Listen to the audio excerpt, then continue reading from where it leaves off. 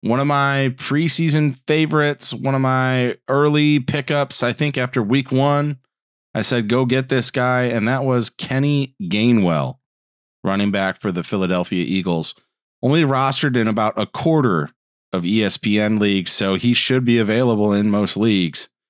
Week 4, he finished with 31 rushing yards, 6 catches, almost 60 receiving yards, and a score, about 21 fantasy points.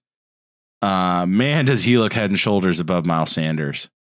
So I just think if Miles Sanders keeps up this whole inept playing ability that he has, where he hasn't looked good for a while, and he's not the 2-minute back. He wasn't on the goal line packages, and he has almost no receiving upside. And then to boot, he finished the game against Kansas City with 7 carries for 13 yards.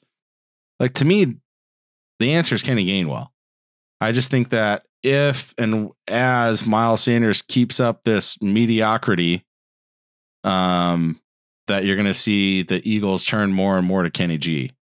So I'm super pumped in leagues where he is available. I would spend the FAAB to get him.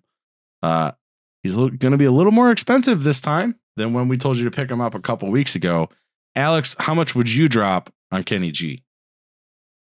I still don't think you need to spend over 5 to get him. Oh, really? If people have been listening to the pod, they probably already have him, honestly, because it's week 5, and we've mentioned him, I believe, 5 straight weeks. As far as, hey, go pick him up. Still being rostered in the 20s, which is crazy. 25% of leagues. Yeah, he's going to probably be the lead back starting in week 10. I don't know how much I trust that offense. They've been throwing the ball like crazy. Even against Kansas City, which can't stop the run. They only ran the ball 19 times. I don't know how many of those were called rushes, considering Hurts had eight of those carries. And they got criticized for it last week against Dallas. And you know what they did? They turned around and did the same thing again, because Miles Sanders has 13 yards on 7 carries. He can't run the ball. Yeah, but Miles Sanders was fine the week before that. Miles Sanders does not look terrible when he gets the ball. He's inefficient. Sure, but he still looks like old Miles Sanders. Like, he's averaging just under 5 yards a carry, 4.6 yards a carry.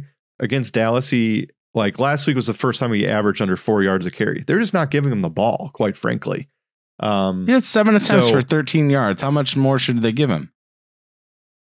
Against Kansas City, if you don't give your lead back at least 15 carries, then I don't know what kind of offensive game plan you're running. 7 for 13. That's just bad coaching. 7 for 13. Kenny G had 30 yards on 3 carries. Okay. Again, I know what you're saying. You should add Kenny Gainwell now with the assumption he's going to be the starter by the end of the season. Starting in week 10 is the projection, right? So the same thing happened with a lot of rookie running backs last year, where all of a sudden they got up to speed, they know what's going on, and they took off. If the Eagles aren't going to run the ball, then Kenny Gainwell at least has the receiving duties clearly in that backfield. So he has some standalone value.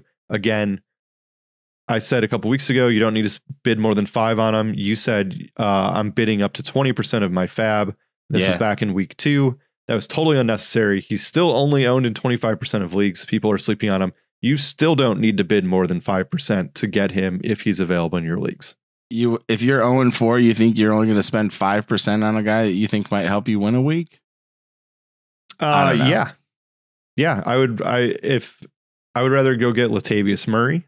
I would rather go get Damian Williams than Kenny Gainwell.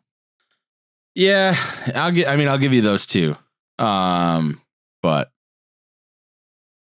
outside of that, get you some Kenny G. I'm high on him. I think he's great.